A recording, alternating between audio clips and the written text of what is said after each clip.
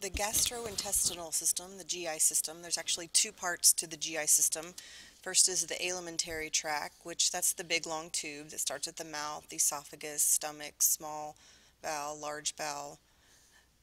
Then there are the accessory organs, which is the liver, the biliary ducts, the pancreas, and gallbladder. So this is demonstrating the two systems that together make up the GI system. So the alimentary tract is the big long tube that everything you swallow traverses this big long tube until it exits the body. Then there are the accessory organs. The liver makes bile, the pancreas also makes digestive enzymes, the gallbladder stores bile, and then all of the biliary ducts. Here's another picture demonstrating the liver, the gallbladder.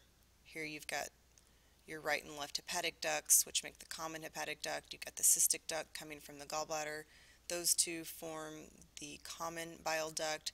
It meets up with the pancreatic duct, and then the pancreatic enzymes and the bile all enter the duodenum, the small bowel, the small intestine. So that's how shows how the two systems come together. All of the juices or enzymes from the accessory organs dump into the small bowel and via the hepatopancreatic ampulla or ampulla of Vater. The percutaneous transhepatic cholangiogram, that is a usual starting point for many liver related interventions.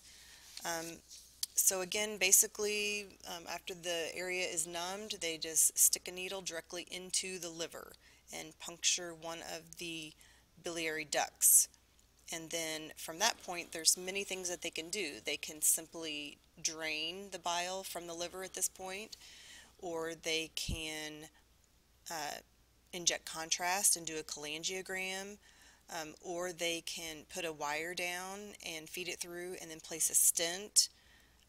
So that percutaneous puncture, it all starts with that, and then once that is accomplished, then there's many different things they can do. This in particular is demonstrating, they've done the puncture, so here's the skinny needle that they have punctured the biliary system with. They've injected contrast and they see that there's a pretty good stricture here. So, and remember everything, when they inject contrast into the biliary system, it trickles down and dumps into the duodenum, and here you're seeing the C loop of the duodenum. So here it looks like the common bile duct is stenosed, and so here they have put a wire down on into the small bowel, and then via that wire then they were able to inject contrast and also place a stent, and so now this common bile duct is open, it's patent, and they were to do that all through the percutaneous stick. Another thing that can be done percutaneously is extraction of biliary stones. So stones can be created, and then those stones can cause obstruction anywhere along any of these biliary ducts. Okay, so what I want to show you then is that, again, all of these percutaneous interventions a lot of times can be done a different way via the ERCP. The ERCP is the endoscopic retrograde cholangiopancreatography, and it's done with a scope that's placed down the throat, down the esophagus, through the stomach, and into the duodenum. And then here it's showing that the scope is in the duodenum, and then at this point they can take a catheter and cannulate that hepatopancreatic ampulla. And then from there they can do all of those same types of interventions, such as, place a stent, retrieve a stone, inject contrast, and do a cholangiogram, all those different things. So again, it's one of those things where if the ERCP fails for some reason, then that's when they would do a transhepatic or a percutaneous stick. Or sometimes the two procedures are done in conjunction with one another.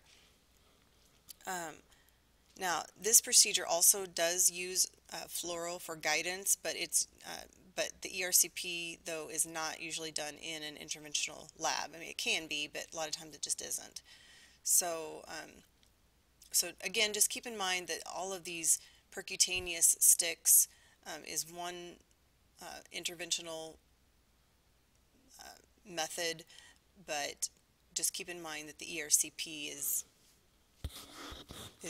can be done also. Here's a couple more interventional procedures. The gastrostomy tube or a gastrojejunostomy tube. And again, these are just percutaneous, local anesthetic. Then the needle is punctured right through the skin into the stomach, and so and then sometimes a balloon is inflated to keep it in place, and then now you have a feeding tube in place. Sometimes they're placed again for decompression, for drainage, but most of the time they are for nutritional supplement. Then the gastrojejunostomy, it's the exact same procedure. The difference is the catheter is threaded on further down into the jejunum, and that is done because sometimes with just the tube placed only in the stomach, the patient can suffer from reflux, and then also that could be that could cause aspiration, and the contents could actually reflux, and then the patient could aspirate into the lungs.